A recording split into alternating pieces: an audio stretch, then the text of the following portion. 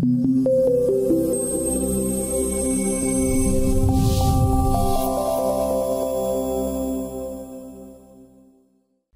this video we're going to show you the three ways of working in Polyboard. First of all, we have cabinet mode. This is where you design individual pieces of furniture one at a time. So we can enter cabinet mode by clicking on the new cabinet icon, but let's load up a cabinet we've already made. So here we're in the edit window of cabinet mode. This is where we make changes to our design. We can also click on this 3D icon to view our design in 3D. Let's just show both these views side by side. Now you can design very quickly anyway in Polyboard, but to make it even faster we recommend you build up a library of models over time. It's then easy to open these up for future jobs and modify them if required. Let's close down cabinet mode now and move into the second way of working, project mode. We can click here to start a new project, but let's open up a project we've already got ready for you.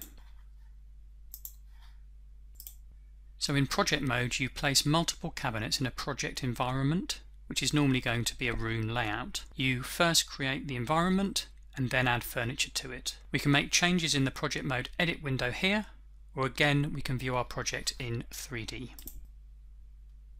So project mode is great for creating client presentations. It's a very useful way to check that all of your cabinets are fitting together in the environment correctly. And if they don't, you can adjust them very easily to fit. Let's go back to the edit window now to note that if you actually want to make a change to an individual unit, you double click on it. This has in fact opened up cabinet mode, which is where you make design changes to the model. You save that, close the window, and you're back in project mode. Any changes you made will be reflected in project mode as well. A final use for project mode is where you want to split up complex constructions by assembling several simpler cabinets together. We've got examples of that in our other videos. On to our third way of working now, Catalogue mode. Let's go to File, New Catalogue, and I'm going to add a project to this catalogue. So what we have now is a list of every unit in that project added to the catalogue. We can see the total price here, and we can get all the manufacturing documents for everything in this catalogue. You can in fact add not just one project but as many as you want, or a long list of individual units. We can still edit every single model in a number of ways. For now let's just change the quantity of this wall shelf.